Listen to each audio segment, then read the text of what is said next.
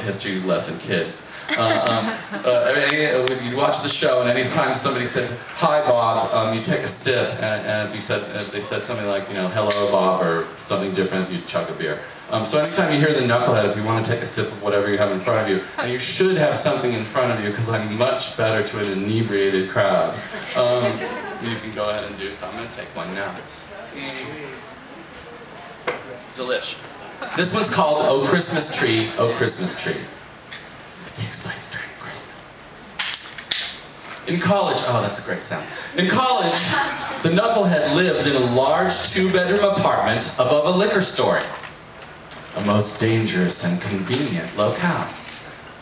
The store, the apartment, the whole building, in fact, were owned by the family of the Knucklehead's roommate, Buddy, who was, as a matter of fact, his very bestest all-time buddy-roo.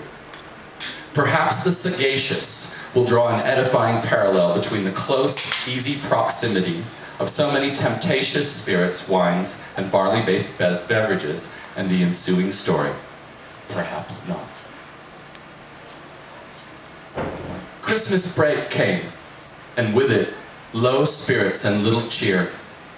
For while most of their affluent, super preppy classmates were off skiing in sun-kissed Aspen or South Lake Tahoe, or bumping volleyballs on the white tequila-colored playas of scintillant Puerto Vallarta, Knucklehead and Buddy Boy, work-study scholars both, labored at the liquor store, downstairs, stocking and checking in order to earn enough for next term's books and lab fees.